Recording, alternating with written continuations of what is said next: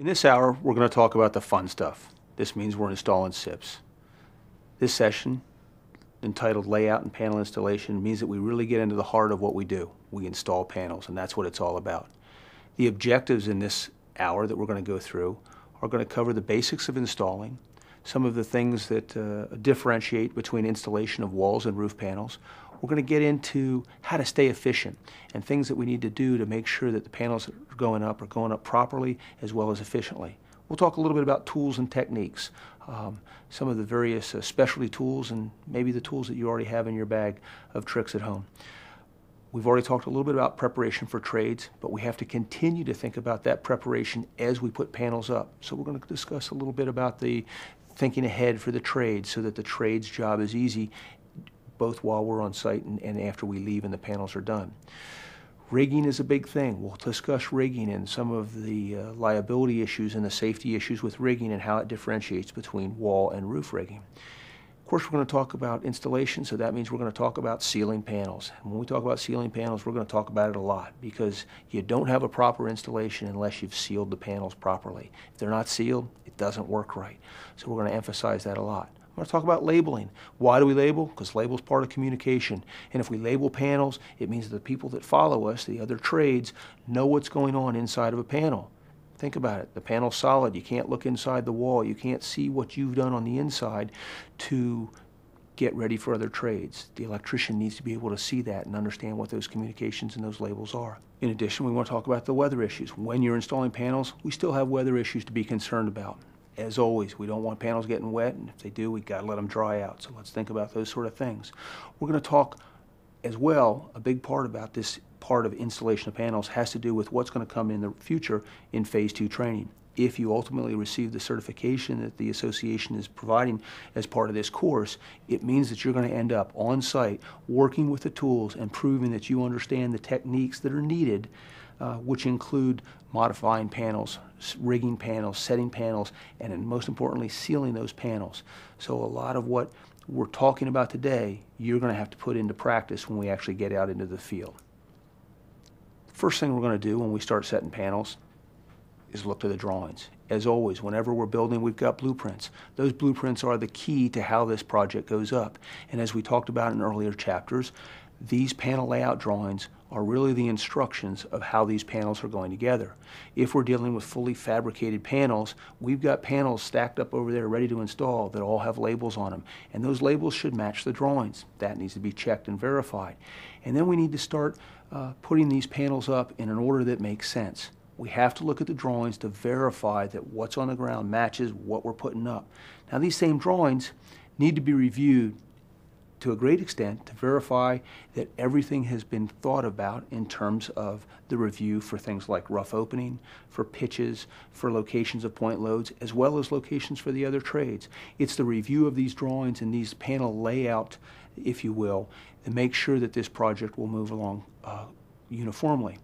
If the package that you've ordered is not prefabricated, it's these panel layout drawings that are really your instructions for how to start cutting panels. So now you're working with not only blueprints, but perhaps panel layout drawings, and as the tools and modification of these panels so that when you put them up, they match what it is that the architect has drawn. And this is incredibly, potentially difficult, as when you're cutting panels on site, you have to deal with things like yield. Yield in terms of a complex joinery and trying to get the best possible yield out of a rectangular piece of panel.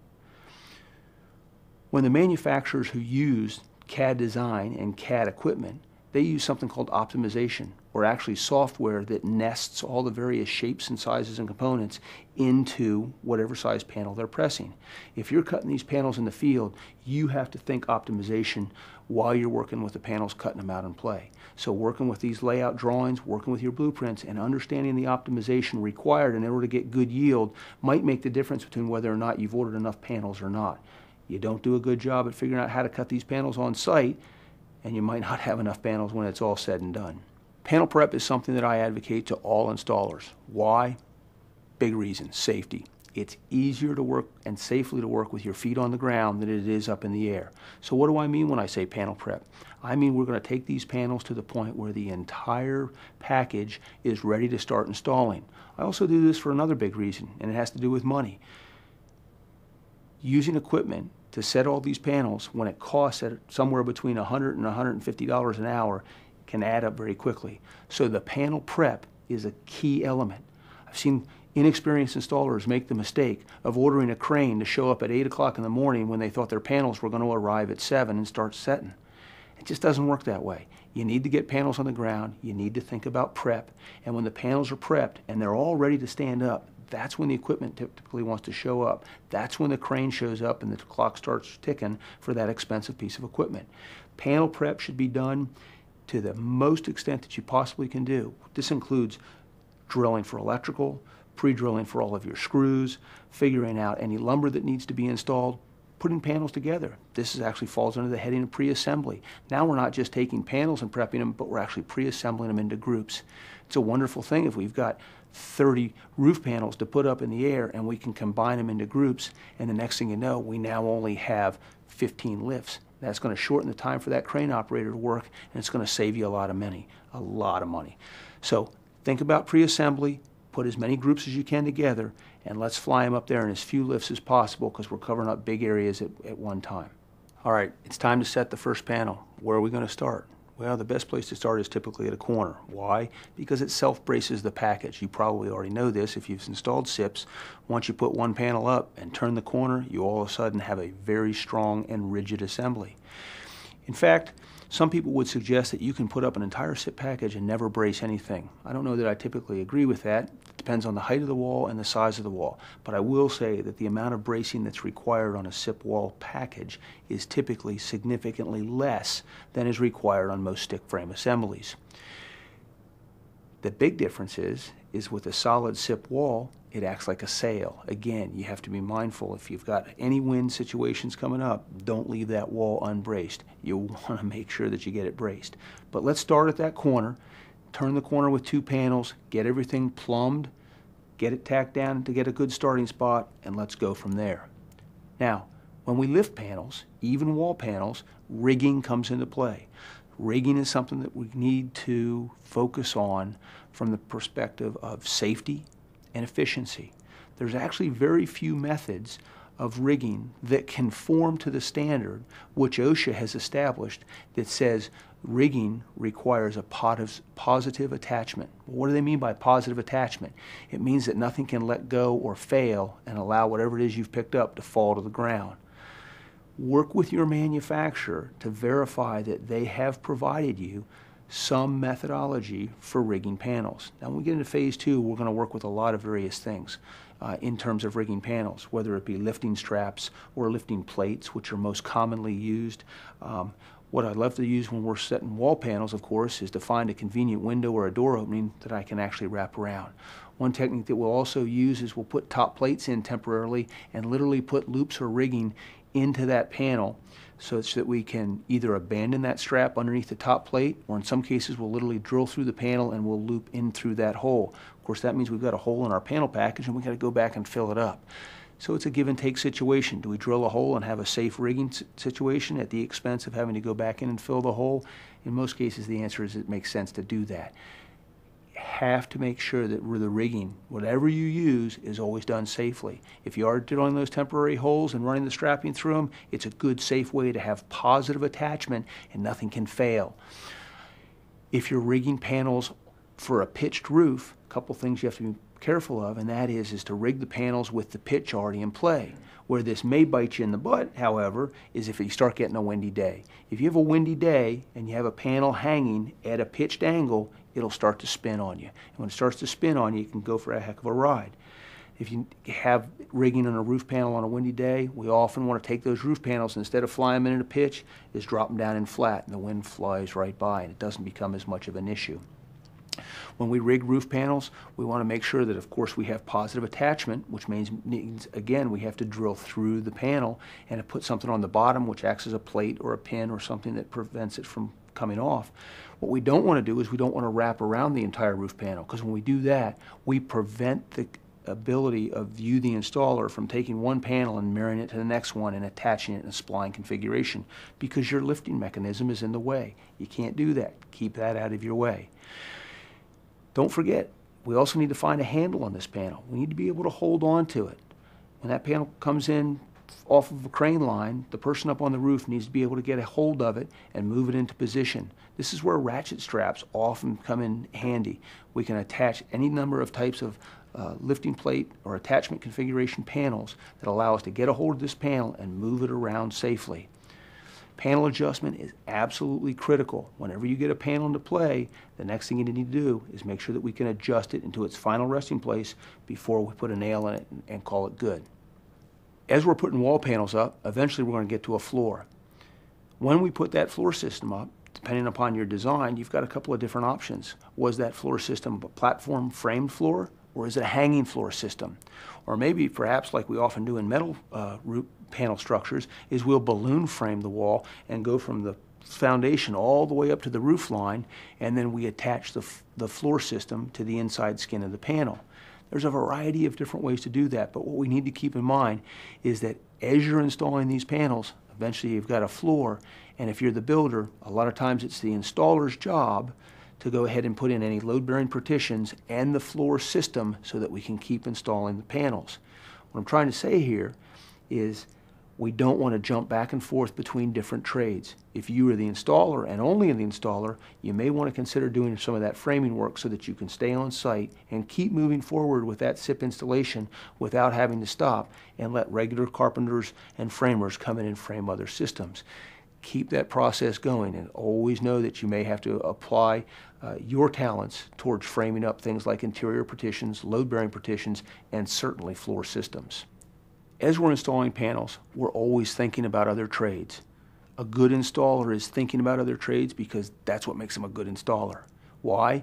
Because as he moves from panel to panel, he's constantly thinking what's going on inside this panel that affects somebody else. Most importantly, it's going to be the electrician. Why? Well, because the electrician question seems to come up a lot. How do we run electrical in panels? It's not that difficult, but it requires communication. Communication in a lot of different forms. Communication in terms of writing on panels, as well as communication with a site meeting, a meeting before we even stand the first panel up. Or in a lot of cases, while we're standing panels up, if we can get the electrician onto the site and work with him to show that individual how it is that we're labeling panels, how it is that we're giving him access from point A to B, makes the electrician a whole lot happier, and he's much more inclined to do a quick, efficient job in running his electrical through there. When we meet with other trades, what we're really trying to do is we're trying to explain this system to that trade, whether he's the electrician or the plumber or the HVAC contractor or anybody else. What we're trying to show them is how these panels go up and how their work is going to interface with this panel package. That's key, because we don't want them showing up and all of a sudden have unexplained or unwarranted cost increases just because of their unfamiliarity with the panel package. This is why we need to keep those costs down by meeting with these people and showing them what they're going to be dealing with. When you need to make these modifications, it requires a few special tools. You've probably got the lion's share of tools already. The investment that I tell people when they go into full-time SIP installation and to be the most efficient, well-outfitted crew that they could possibly be, they're probably not going to be making an investment more than a couple of $1,000s in specialty tools, depending upon what type of panels that it is that they're going to be installing. The biggest tool, the most important tool that you'll ever have, is the tool that helps you seal panels. That may come in the form of a foam gun. It may come in the form of tape, which isn't really a tool, but it helps you seal those panels. As we're putting panels up, panel by panel, we're always thinking about how these panels get sealed. Now, depending upon which manufacturer that you're dealing with, what type of panel, there's many different techniques of sealing. There's many different types of things that are used to seal panels. They could be a panel mastic, which is nothing more than a caulk delivered out of a caulk gun. Very commonly, it's some type of an expanding foam. Now, there's both single component as well as two component foams. You also sometimes will see gaskets. You're also going to see tape, and the tape is sometimes that belt and suspenders approach that we'll talk about in a second. But let's talk about the two main ones, and that is panel mastic and foams. When I'm training people how to install panels, I tell them that I want them to think like a molecule of air. And if you can think of a way to get through that wall or roof assembly as a molecule of air, you've just failed at properly sealing that system. So every panel that goes up, every joint needs to be addressed as to how to prevent air from getting from the outside in or from the inside out. If we're using panel mastic, that panel mastic is typically provided by the manufacturer as part of the accessory package.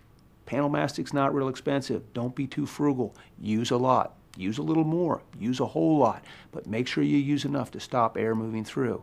The most common techniques of panel mastic are going to be a 3-bead system, where we're applying a bead of mastic on either side of the panel as well as on the foam, so that when we slip down over lumber or over a spline, we've got 3 potential paths of stopping air moving through that system. Some manufacturers don't use panel mastic to any great extent. Instead, they use expanding foams. Let's talk about expanding foams for a moment. You have both single component as well as 2-component expanding foams. There's a big difference in cost and in usability and functionality of these different types of foams. Single component foams typically are delivered in a can, a small can that can be delivered through a straw or a gun, and the screw can fits onto a gun and allows you to apply the foam wherever it need be. Most important to understand is this type of foam, as a urethane foam, needs moisture in order to cure. This is critical. Why? Because if you don't have enough moisture in your system, the foam won't completely cure. In fact, single component foams will only expand to the maximum of about 1 inch without any added moisture. So this means if you've got a crack that's 2 inches wide and you're trying to fill it with single component foam, you're going to fail unless you lay it down in beads, you apply moisture to it, and you give it time to expand and grow, and then lay more beads down. Critical to understand this concept. You need moisture. Single component foam will not fill very large and very wide gaps. Most of your panel-to-panel connections, it works beautifully. If you, however, are dealing with a system that requires you to fill a very large void, that's where you'll typically see the 2-component foams come into play. Most commonly, 2-component foams are very similar to the urethane foam that we talked about back in manufacturing of polyurethane panels. We have an A and a B component, the polyols and the isos. They mix together in the gun, and they expand based on the chemistry of the mixing of the 2 components. We don't need moisture in this case, and that's a good thing because it means that we can fill up a void as big as we want, and we don't have to worry about the curing issues of this foam. It will cure from the outside all the way through. If we try to fill that same big void with the single component foam, the moisture in the air will penetrate the outside 1/2 to 3/4 of an inch, and it will cure that big ball of foam as if it were a hollow ball or a hollow sphere, and the foam inside just collapses, and you no longer have a good seal. Don't make this mistake. Know how big the crack is that you're trying to fill up and use the right foam. Remember, 2-part foam can be a bit finicky. I want you to take the time to read the directions, understand that it has shelf life, it has certain specific things that you need to do in order to prepare that box of foam, like the proper temperature, the proper mixing, and make sure that you've got good control over that foam, because the stuff is not cheap, and you want to make sure that it mixes properly so that you've got the right chemistry when using a 2-part foam. You may find that you're going to find in the effort to seal all panel joints, in some cases, you're going to use a gasket. What type of gasket? Very similar to perhaps a sill seal material that may be laid underneath a plate, between a plate and a slab of concrete. This can also be used in between panels at panel joints. One of the tricks we'll use to help grow a joint, if we want to spread the panels apart a little bit, is literally to lay sill seal in between the panel, foam to foam connection. It helps grow the joint as well as give you a good tight air seal. Because remember, sill seal is a closed cell foam, so it acts in a very similar way that the core of the SIP does. The sill seal is just one form of gasket material. Now, there came a time in the SIP industry where we realized that there were installers or builders who were putting panels up, and they didn't quite get the concept of how to seal panels. So the industry came up with a belt and suspenders approach. This belt and suspenders approach is nothing more than applying an external seal on the panels. Now, where does that external seal go? Well, if you remember from our building science talk, we talked about always putting the vapor barrier on the warm side. It's true with SIP tape as well. So if we're building in the vast majority of North America, that SIP tape is always going to go on the warm side, which is the inside of the structure. If we happen to be building down on the Gulf Coast or in Florida, now we have our SIP tape, which is going to go on the outside because that's the warm side. The SIP tape goes on in addition to the other sealing techniques, which would be either the mastic or the foam. Where is the SIP tape most commonly used? In the roof assemblies. Why? Because as we said in building science, warm, moist air tends to accumulate up near the ridge or in the roof, and that's not where we want moisture to accumulate because we had a failure in our sealing system and that air came in contact with a cold shingled roof and started to condense. This SIP tape should be applied on all of your joints in a roof panel package. It's a good way to make sure that you don't have a problem in the future because somewhere condensate formed, leaked into your roof assembly, and all of a sudden you now have a problem with moisture in your roof assembly that shows up years, months, or years even later. Leads us into another weather-related issue. And this weather-related issue is, when do we put the SIP tape on? If we're using the SIP tape in the deep south, because we're in the south, the vapor barrier goes on the outside, which is the warm side. This actually helps us in a couple of ways. Not only is it our belt and suspenders for sealing, but it also is going to keep that bulk moisture or the rainwater that may fall from migrating into the roof assembly. When we're not in the deep south, now our vapor barrier is to the inside. That means the SIP tape has to go to the inside. But when we start thinking about weather issues and when is the roof truly watertight, because remember, it's not the panel that makes the roof watertight, it's the roofer that makes the panel system watertight. So now, if we put the SIP tape on too soon on the inside, bad things can happen if it rains. What's going to happen? Well, let's just say, for example, that your sealing in the inside of your panel is not completely 100% perfect. And that rain that falls, moisture gets down into our joint and tries to leak through the panel. If you've applied the SIP tape to the underside, that SIP tape can actually conspire against you and hold moisture into the panel and prevent it from drying back out. I strongly encourage anybody who's putting a roof panel package on, before you put your SIP tape on, let's make sure that that roof is watertight. That means we've got either black felt or underlayment, or better yet, a finish roof. Doesn't mean we have to wait to seal the panel joints. It means we need to wait to before we put the seal tape or the SIP seam tape on that roof panel package. Wait until it's watertight. Don't block water in there. It'll get you in big trouble. Let's talk about a few things that are surrounding efficiency of setting panels. This is a whole bunch of different elements that I'd like to point out that I just want you to think about, because efficiency is everything. We want to get this thing done because the quicker we get it done, hopefully we make a little bit more money on this particular project. In terms of good, efficient things that we can do while setting panels, first and foremost is good staging. If we can stage our panels in order, know exactly how we're going to set them, which is all done back when we were doing panel prep and pre-assembly, now we've got staged panels, which means the top panel is the one we need first. And that's an awful nice thing because it keeps us moving much quicker. Also, think about line of sight. If you're working with a crane operator or a forklift and you're up on a roof or you're on the far side of the building, think about how you might be losing line of sight or access back to cross your job site by starting in the wrong location. Don't get out of whack and start in the wrong location. Also, I want you to think about plumbing and straightening the walls. Just because they're SIP walls and they're really, really straight doesn't mean that when you've stood them up, they're absolutely perfectly straight and ready for that floor system. You still may need to run a line down that wall and verify that it's straight. In terms of plumbing walls, I also want you to think about, before you finish nailing them off, make sure that you put that level on that wall and made sure that it's plumbed before you even nail that bottom plate off. Because just having that wall leaning over a little bit and nailed up, then when you do have to plumb that wall, can put strain or tip or twist that bottom plate so that you potentially open it up to air leakage. Keep everything straight as you go.